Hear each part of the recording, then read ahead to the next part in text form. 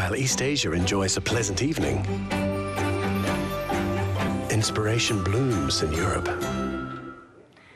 It's mild for most of us, it's blustery, and there is rain around too. The rain mainly across Ireland, southern Scotland and the north and west of England at the moment. It's quite heavy as well, quite persistent. It's been raining all night. That rain will continue to drift southeastwards, but it's a slow process. So you will find that the northern half of Scotland is quite bright this morning, a bit fresher with sunshine and showers. And hopefully the rain will clear from southern Scotland soon after lunchtime. But it'll persist into the afternoon through Ireland and the north and west of England and Wales. Ahead of that, though, it is largely dry with a few brighter breaks if you're lucky. Temperatures up to about 15-16 degrees again for East Anglia and the London area. But the rain does gradually ease away and peters out as it pushes its way southeastwards, as you can see. Quite a nice day actually, or end to the day across the north and west then. But watch the front because it peps up again in the south. So tonight will end up being wetter across southern Britain. To the north, some squally showers. And Monday looks like this, bright and breezy across northern and western areas with sunshine and showers. A bit of snow for high ground. In the south, quite miserable.